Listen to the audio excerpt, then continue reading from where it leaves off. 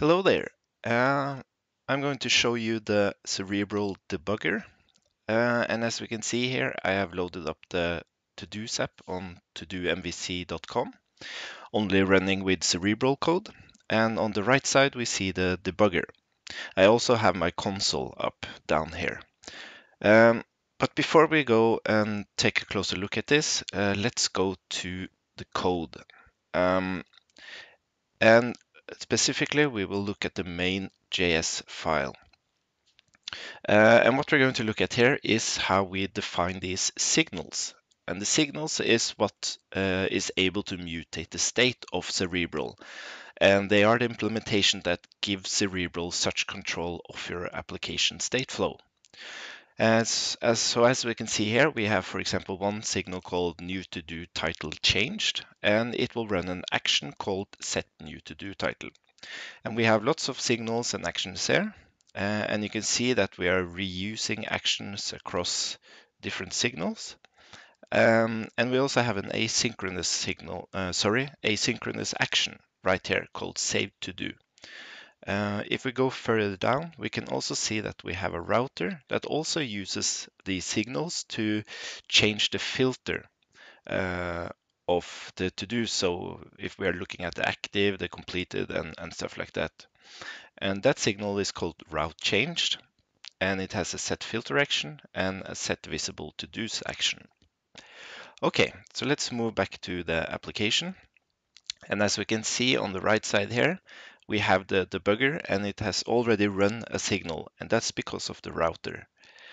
And what you're actually seeing here is a button, which we're going to take a closer look at very soon. You also have the possibility to reset the state, and we have an overview of how many signals has been run, and you will be able to use this slider to move back and forward in time. We will look at that very, very soon. What we see here is that one signal has been triggered, and it's called route changed. It took 6 milliseconds to run because I'm running Camtasia and on a very old MacBook Air, so it's kind of slow.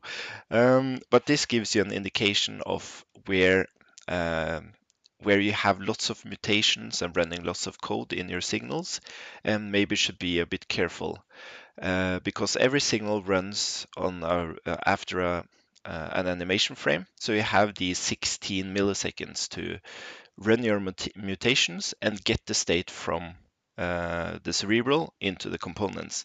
And all this is calculated up here. When the route change signal is triggered, it runs one action called set filter and another action called set visible to do's. And that's exactly what we saw back here, a signal called route changed, set filter, and set visible to do's. Each of these actions run a mutation. The set filter action runs a set mutation on the filter state, and the value it puts there is the string all. And we can see the same thing on set visible to do's action. It changes a visible to do's state, and it puts an empty array.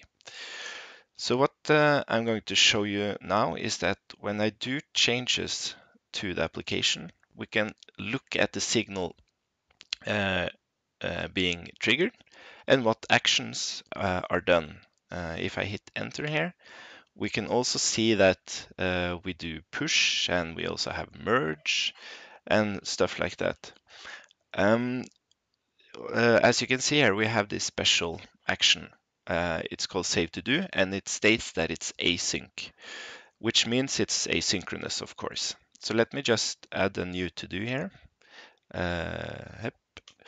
And we can actually see the action is running. And when it's done, it continues with the actions after it. Now, what's really important is that when we have asynchronous actions and we are going to move back in time, that action can't be replayed as an asynchronous action because you would then probably contact the server, get new data, and you wouldn't be able to like move quickly back and forth in time. So what Cerebral does is it remembers the result of that asynchronous action. So when you move back in time, you will actually do that synchronously. So that's really, really nice. So let's see this. Let's see this in action. Let me just click the reset button, and I'm also going to click this button up here, which means that it will actually record all the signals.